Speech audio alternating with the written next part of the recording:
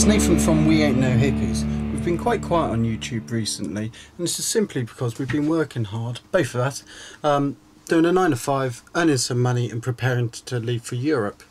Now, today I finished my regular 9 to 5 full-time fixed place job, which is great. It makes me feel good. So I've got 9 weeks now to finish the van. This is what I've got to do.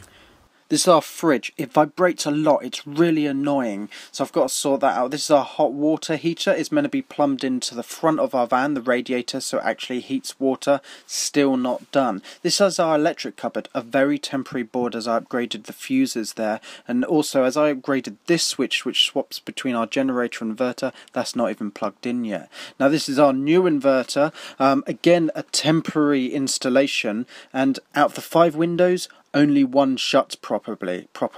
Now, the bottom of our bathroom here, that's the old wheel well. I can take that out as we're on a new chassis now, and I've got to sort out the rest of it because it was never finished properly. I'm not happy with it at all. This is where our generator lives, under our seating. It comes out on runners. Got to make a proper door for it because originally I pulled it out from the top of the seat.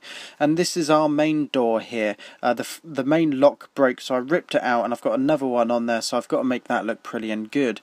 We've got Isabel's Trails bike here. Now, I've spent probably about a week starting to put things together on this. It's freshly painted, but it came to a stall because the weather's turned a bit rubbish.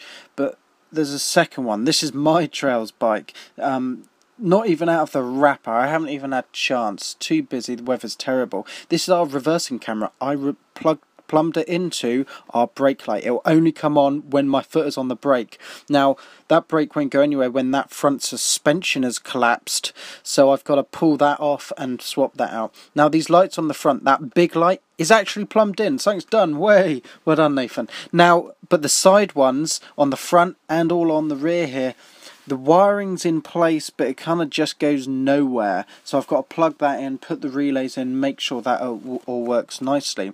Now on the back we've got 2 push bikes. You can only see one here, but we've got 2 push bikes, and I need to make a rack for them to securely sit on the back. This lighting cable for the right rear cluster is a bit temporary, it's rubbish, as is our trailer lead. This is absolutely diabolical. Now on the trailer is our washing machine. Now that's all sat in there nicely, that's installed, but the cover's rubbish. I'm going to make something which is temporary. If someone wants to rip it off and see, it's not much effort. Now equally, 2 weeks ago our starter motor stopped. I think it's this little fella, the solenoid, so I've got to swap all of that out here in the field.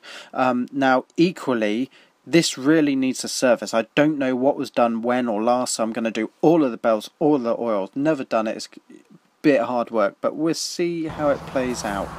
So as you can see, there's quite a lot on that list right there, and I'm pretty certain that's not even half of it.